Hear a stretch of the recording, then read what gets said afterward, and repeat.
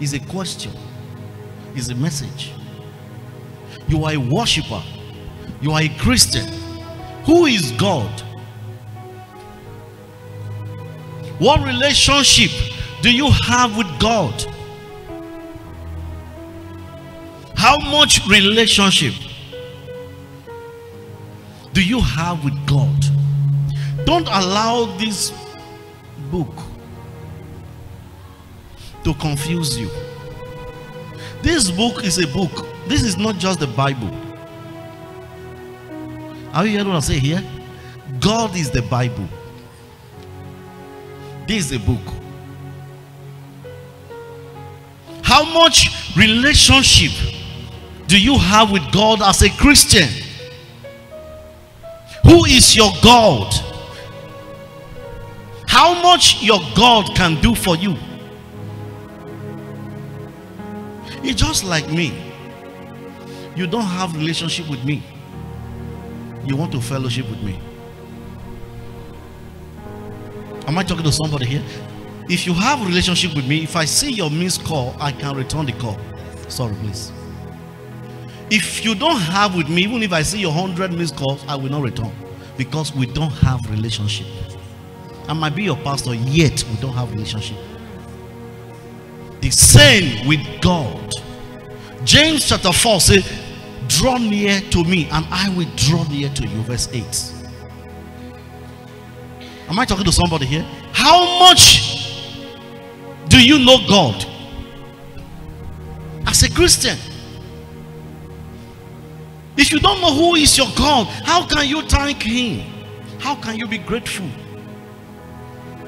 You cannot be grateful to somebody that you are not close to.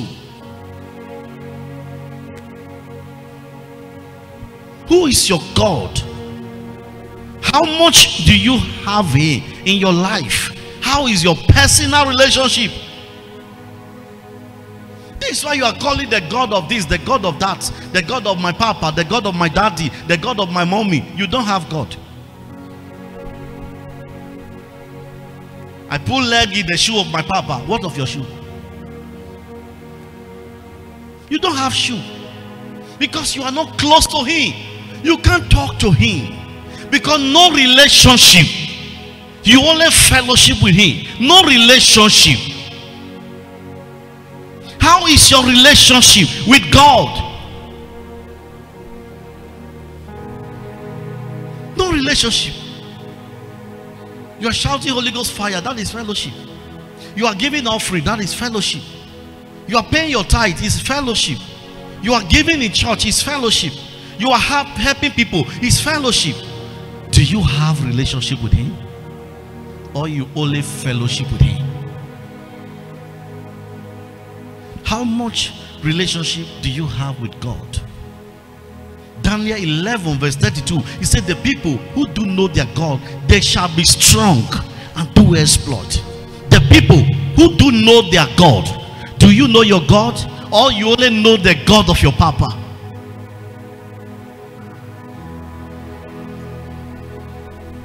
The people who do know their God, they are strong. You can see why you are not strong, because you don't know your God. Little problem pull you down, little trial bring you down, little challenge it drag you backward, because you don't know your God. You are not strong because you don't know your God. The people who do know their God, they are strong and do exploit. This is why you are not doing exploits.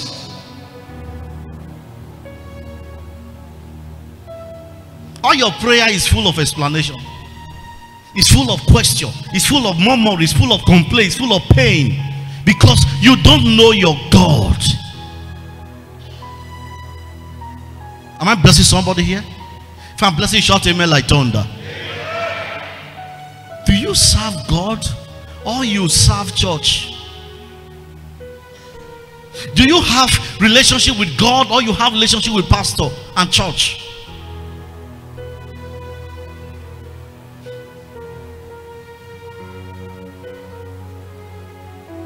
This is why when they offend you in church, you say they should give you your money back, because you have relationship with church, not with God. If you have a relationship with church, with God, you can't take your offering back. You only have a relationship with church and pastor.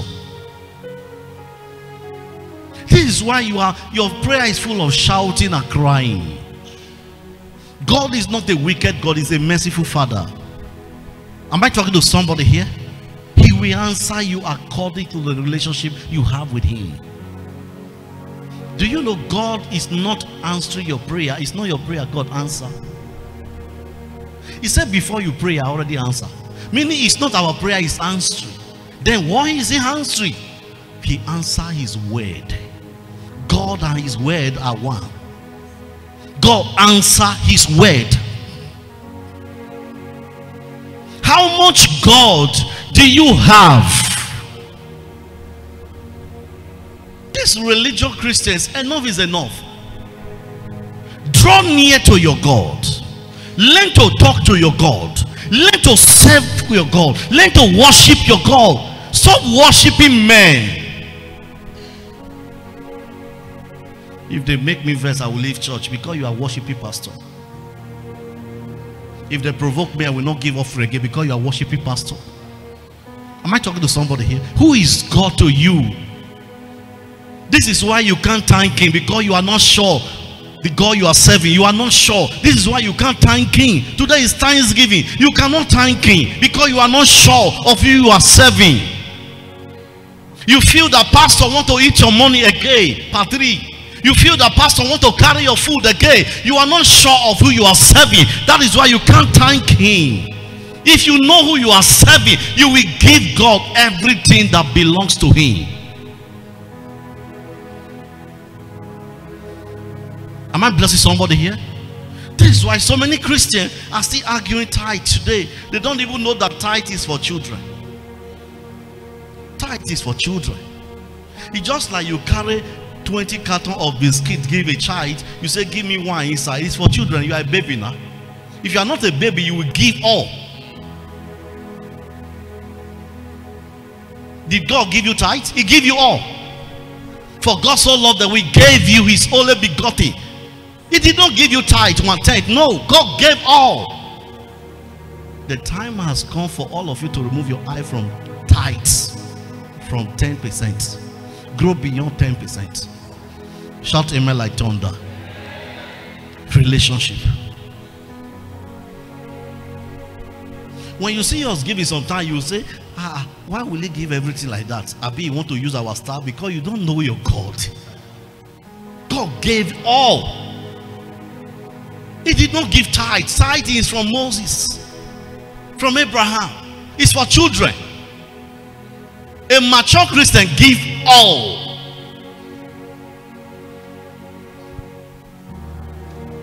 How is your relationship with God? Do you know why you move from church to church, from church to church? Because you don't have God. You don't know your God. If you wake up in the midnight in Mandala, you will hear prayer point you will fear. Terrible prayer point. That is not of God. God do not answer such prayers.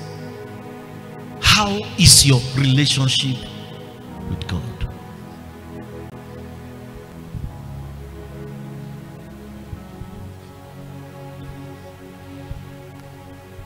Shout amen like thunder. When you come to God, what's the first thing you do? Set up relationship. He said, come unto me, all ye that are labor and heavy laden, I will give you rest. Take my yoke upon you. Relationship. Learn of me. You are calling on the pastor, put me in your prayer. Remember me, help me fast. Put me in your prayer. Remember me. Who are you? What are you doing to your life? If you really know your God, why are you consulting pastors to put you in their prayer? Nobody can put you in prayer. Prayer is personal. Am I blessing somebody here? How is your relationship with God? It's a question. Ask yourself this morning. Let me read something to you first. If you are going to play, shout fire.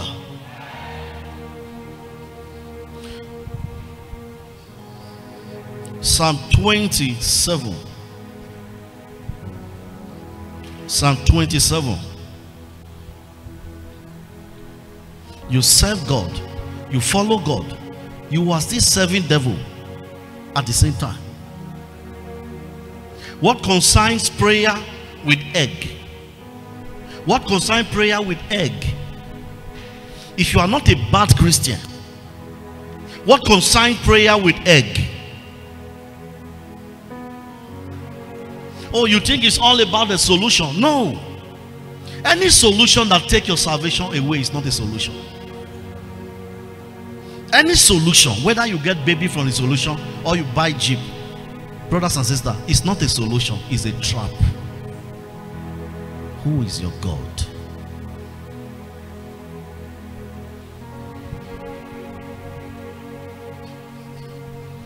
Put for me Psalm 27 verse 1.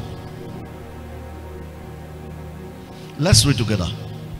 What did the Bible say? The Lord is my what? Is my light and my salvation. Let's pause there.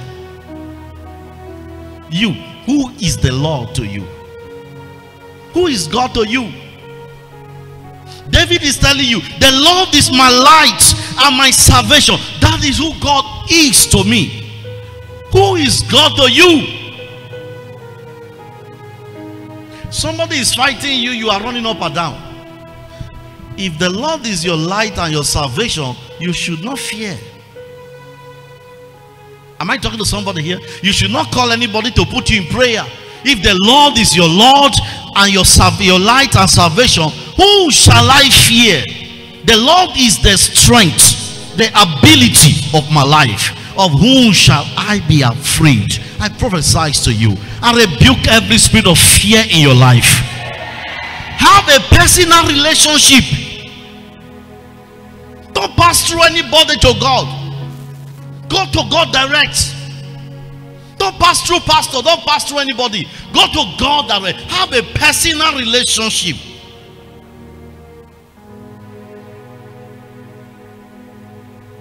The Lord is my light and my salvation. How can you say God is your light and salvation? Salvation is life, eternal life, and you are still going to Mala, meaning you are still in dark. You don't know your God.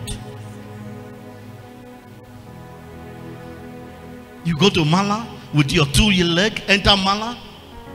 You don't know who you are serving.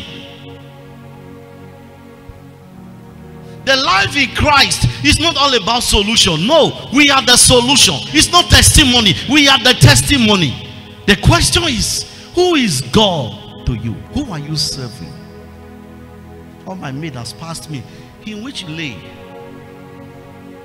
In which lane? Am I blessing somebody here? Oh, my maid has passed me. How did you know? Who marked it for you?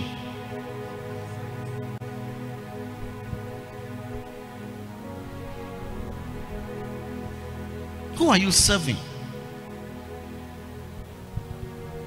Verse 2. Let's read. Verse 2. When the wicked, even my enemy and my foes, came upon me to eat up my flesh, what will happen? They stumbled and fall. That is if you know who God is to you. There is no prayer here. He did not tell you to fast. There is no fasting and prayer here. Nothing.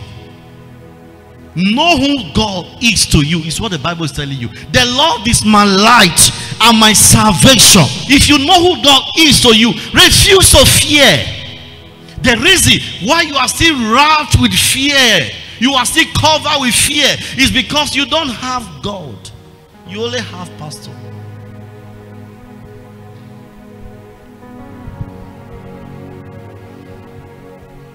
Am I blessing somebody here? Verse 3.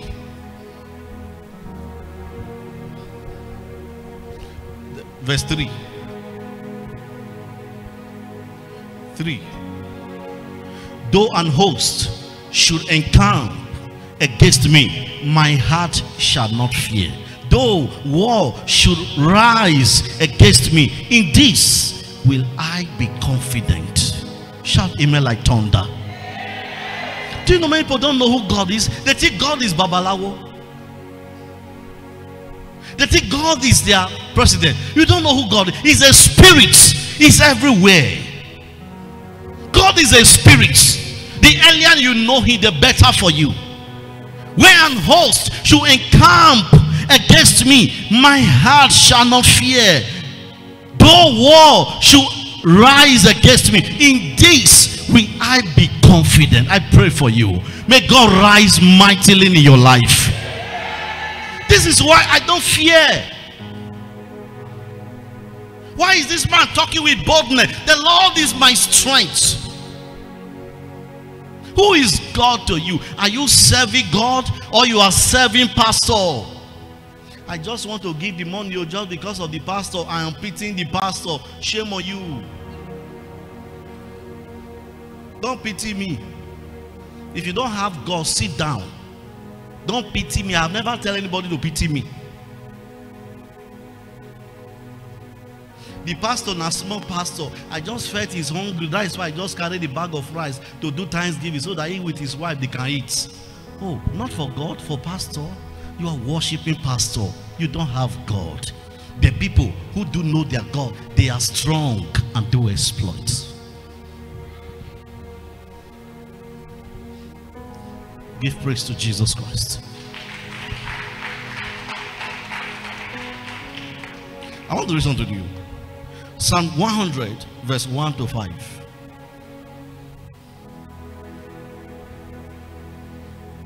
Many of you, as pastor, you are serving. You are not serving God yet. If you are serving God, you will be Christ conscious. If you are serving God, you will be Christ conscious. You will not be seeing man. You will not be hearing the voice of man. The reason why you are full of the voices of men, you don't hear the voice of God, is because you don't serve God, you are serving men. Let's read Psalm 100 verse 1.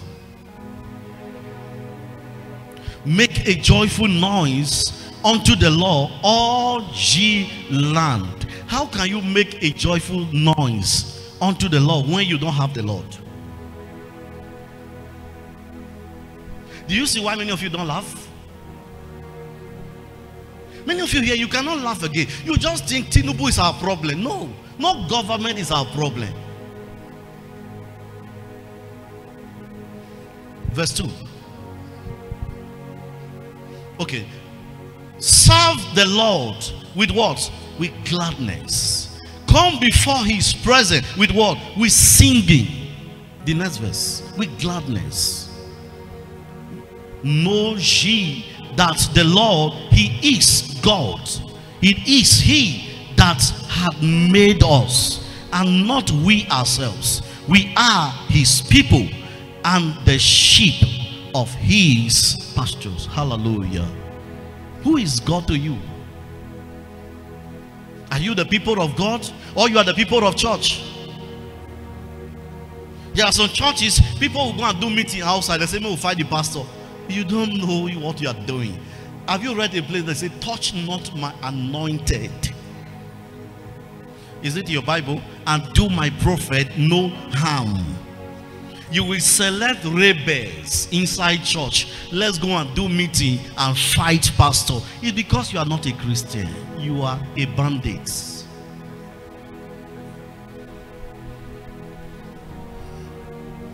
Verse 3.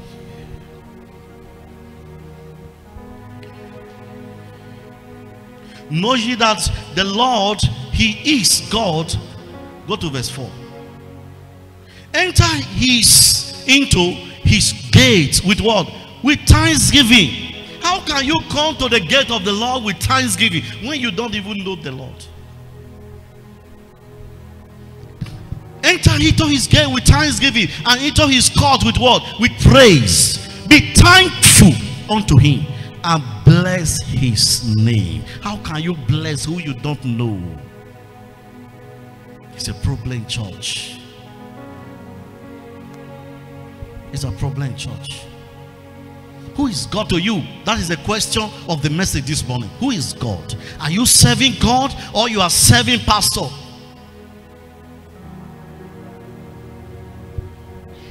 If I go to synagogue, that is my spiritual father, Prophet Joshua, the offering I pay here is the offering I pay there, because it's the same church of God. Since it's not my church, let me reduce my offering to 5 naira. You don't have God. Who is your God?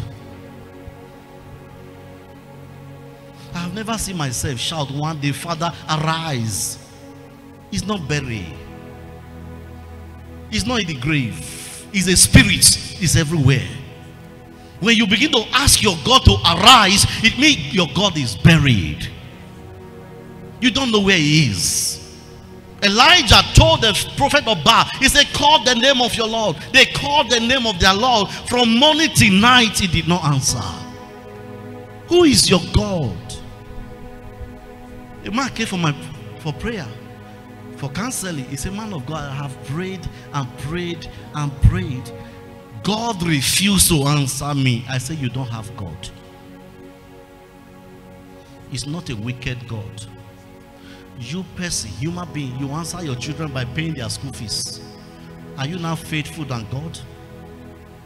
Am I talking to somebody here? I say you don't have relationship with God. You only fellowship with him.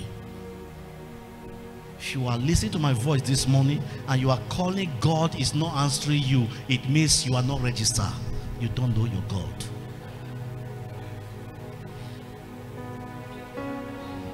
Let me read something to you. Thank you, Jesus Christ. Are you getting blessed? If you are getting blessed, shout fire. Psalm 48, verse 14.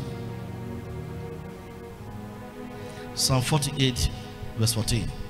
For this God is our God forever and ever. Am I talking to somebody here? Is he your God? For this God is our God forever and ever. He will be our God. Evil unto death. Is your God like that? Who are you serving? Who are you serving? Did you come here this morning to thank God or to thank pastor? Why are you here this morning? Is it for thanksgiving to God or thanksgiving to pastor?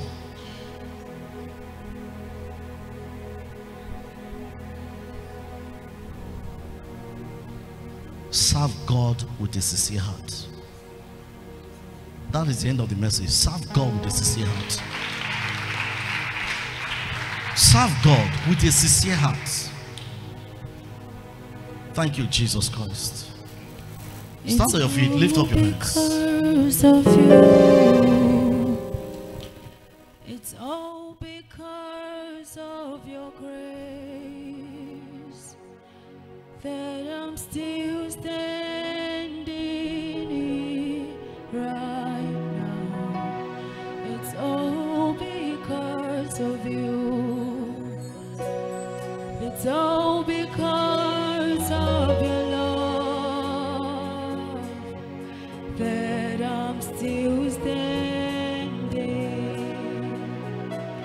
I could have missed my way. I could have fallen on the wayside, but you are always there to help me. I could have missed my way. I could have fallen on the wayside, but you always help me. Lord, I'm amazed by how you show me mercy. Chineke mo, thank you for your mercy.